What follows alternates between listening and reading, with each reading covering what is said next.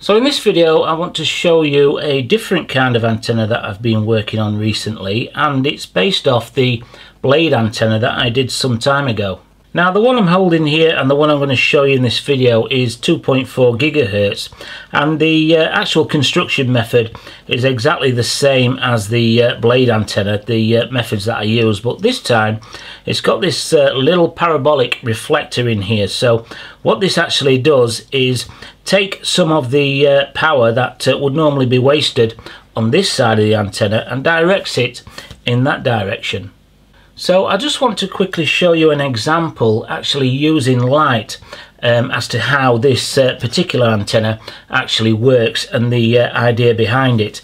So what we've got here is a light bulb in a room, and at the moment it's just the power cable hanging down from the ceiling with just a light bulb in place, and the light is omnidirectional, just like an omnidirectional antenna like this one.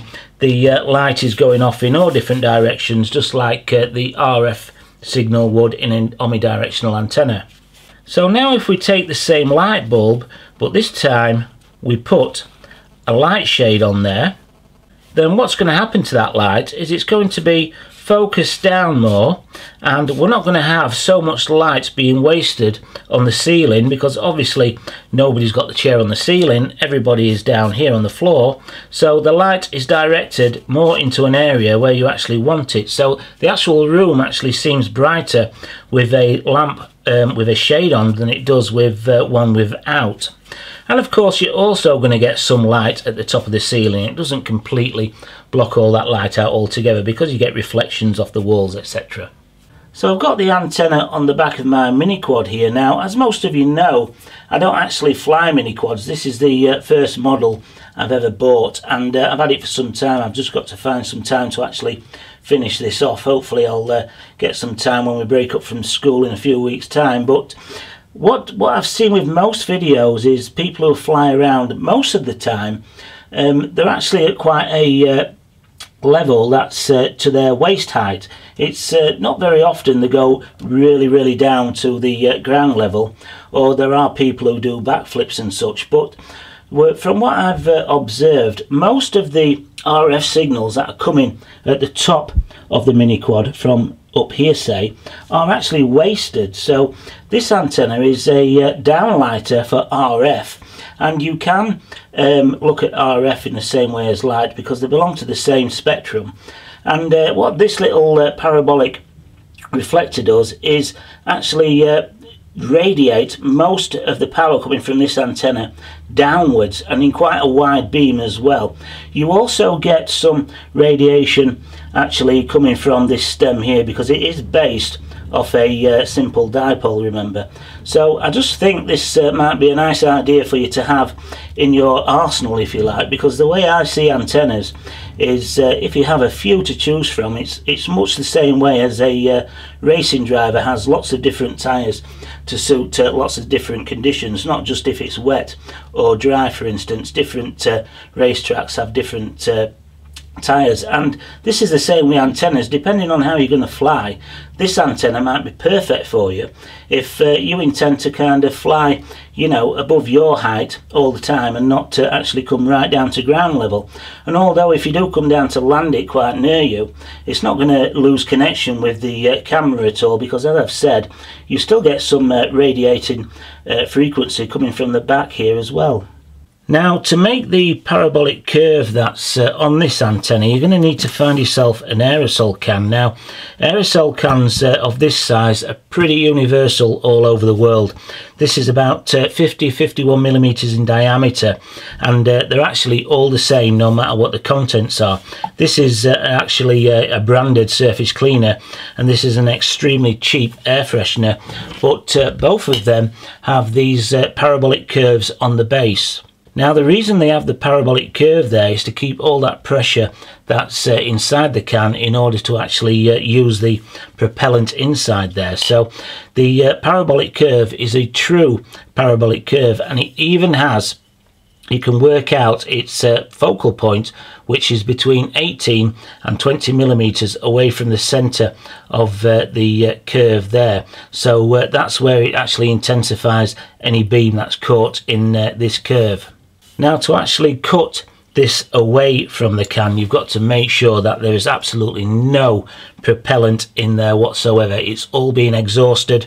You know, if you pick up one that you know you've emptied, just take it outside and press that again, just to make sure that there's no propellant left in here whatsoever. As long as you do that, then actually puncturing this and cutting it, there's no risk to you whatsoever. It's just if you have got propellant still in this, then if you puncture it, it will explode all over the place. So just please make sure that you've completely emptied it before you actually start cutting into this. So as I said, it's a nice little antenna to use, and if you treat antennas just like I said, a racing car driver would treat his tyres, you know, you should have quite a few different options in your little kit there when you actually go out flying your quadcopter. So let's crack on then and get the tools out, and I'll show you how I made this little antenna. Now, I've made sure that there is absolutely no propellant left in this can at all before I start puncturing it or cutting it. And what I've actually done, I've emptied this out completely until there was no more propellant coming out of the top here. And then I left it on the side for 10 minutes just to sit, and come back to it, and you get like another second of propellant coming out of the top here when you press it down. So just make really sure there's no propellant left in this whatsoever before you start cutting into it or puncturing it. So I've got a sharp tool here, so I'm just going to puncture it with a small hole first, just to show you that there's absolutely no propellant left in there at all. So it's not dangerous as long as you make sure that you've completely emptied the can. So now I'm going to start using my cutting wheel to actually cut around here, and what I want to do is actually butt the cutting wheel up to this ridge here, because originally I left this ridge in place like on this one here, but it adds a lot of weight to the antenna. So what I've decided to do now is completely cut away that ridge as well. So you've actually got some folded metal here. It's not soldered on or anything like that, it's done with a fold. So first of all, you'll end up cutting through and you'll release the bottom in this ridge here from the main body, the can itself. But if you keep cutting all the way through, you'll cut through, so you remove this ridge at the same time. And what I've found, it's easier to actually cut through removing the ridge at the same time while it's still attached to this can here, because it's a little bit tricky to get this into a vise to cut this off, and holding it with your hands is a little bit dangerous. So you're actually looking to separate the parabolic shape here, the base of the can, from this ridge as well. So that's what we're going to do. So I'm going to go around a few times just to make this ridge a little bit deeper that's in there, butting the wheel up against that ridge at the base there to act as a guide to help me.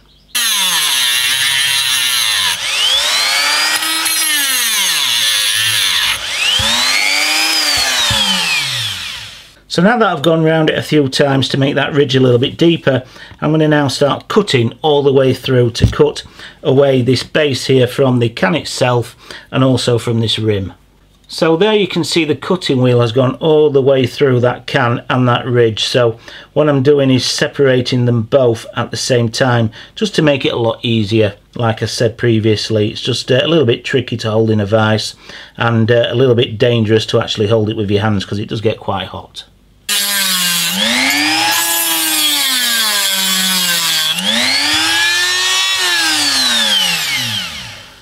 And it's a lot safer and a lot easier if you hold a Dremel in a fixed position like this and actually move the can to actually cut into there. You won't get the wheel jumping out as much, and you're less likely to actually snap these little cutting wheels because they are fragile, and you're probably going to need at least two to actually cut this away from the base of the can. So the part that I actually want is completely come away now from this rim and the can itself. And like I say, if you're not too bothered about weight, you can actually leave this rim in place. But what I'm going to do now is tidy up the edges of this parabolic curve here, and then we can move on to the next stage. So now we're going to actually move on to the driven element for this antenna, and the copper wire that I'm going to be using is around the 21 SWG mark, and I've actually got it from this multi-core earth wire here. I've just bought a few meters of this. It's as cheap as chips, and you just cut cut it to the length that you actually want it and just strip it back, and you get quite a few strands of copper wire out of it. It's a quite a cheap way of actually getting copper wire to build antennas from.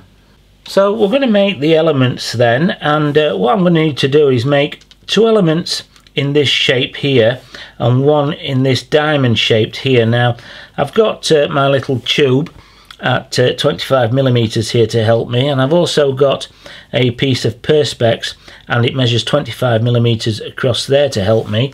My trusty needle nose pliers here with a nice flat surface. So what I'm going to do is I'm going to make the diamond shape first. So first of all, I'm going to use my little measuring tube here. I'm going to put my first bend in and put the needle nose pliers up to that, and that's exactly a 1/4 wavelength at 25mm, and I'm going to put a right angle bend in there. So next I'm going to take my little perspex block here, and I'm going to do the same thing just like making a biquad. I'm going to get my needle nose pliers lined up on there, and again put another bend. I'm going to carry on going round until I get a perfect square. So finally then, I get my side cutters and just trim that off there. Now what I actually need to do now is I actually want the distance from here, where these 2 ends don't meet, to the top here to actually be a 1/4 wavelength. So that wants to be a 25mm gap there. So you need to actually bend it to make this diamond shape, so you've got exactly 25mm gap in between there and there. So next we need to actually make these little V-shaped elements here, which is a 1/4 wavelength and a 1/4 wavelength, and I find it easier to just kind of guesstimate a little bit longer than the 25mm you want. Put a right angle bend in like so, and then use this little measuring tool here, get it lined up on the board there, and then use your side cutters and just trim that away, and do the same on the other side. So now we've got most of the main parts of this antenna prepared, we're going to start actually constructing it together now. And what I've actually got here is a piece of semi-rigid coax, and that's 130mm long.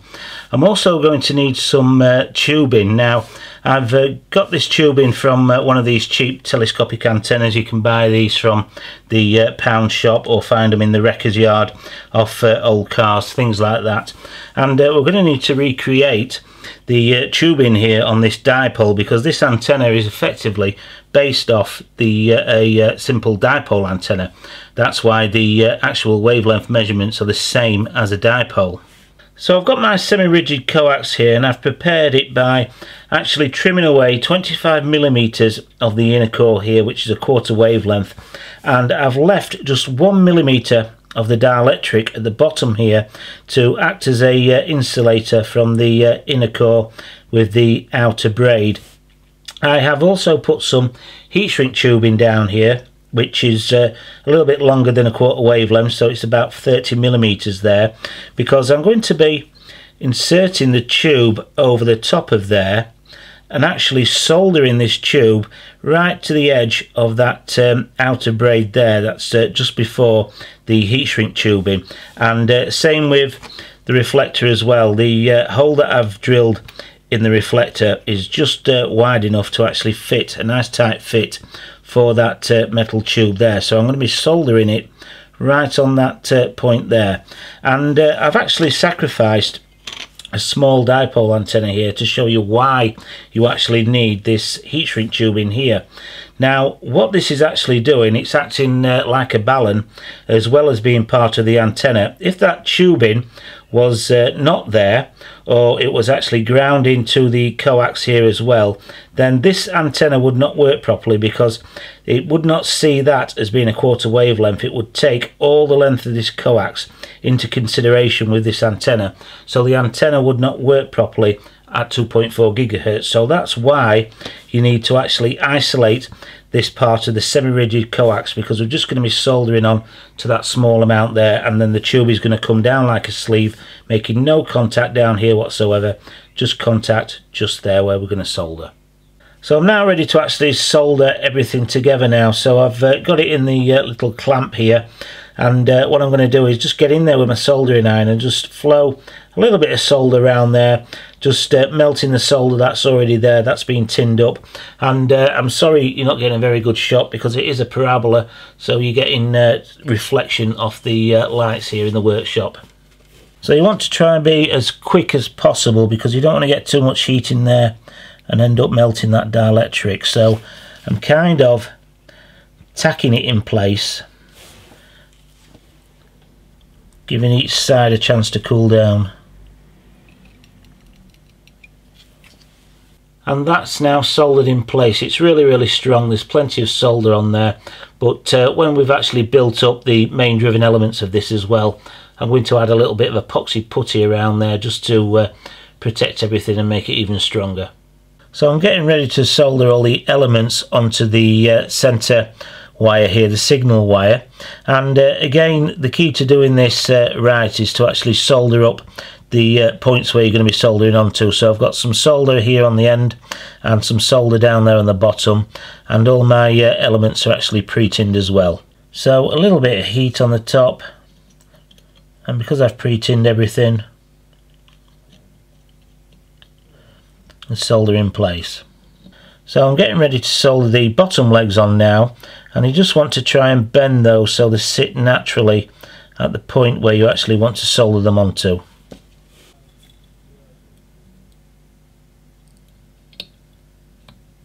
And it's just the same method to put the side elements in place, a little bit of heat to get that solder flowing. So this is the final element, and really you want to try and get a pair of tweezers like this because it really does help. The actual elements, when you're actually soldering them, really do get hot. So what I'm actually going to do now is get a little bit of epoxy putty and just work it in around the base there, in between the bottom of these elements. You could also probably use hot glue as well if you wanted to.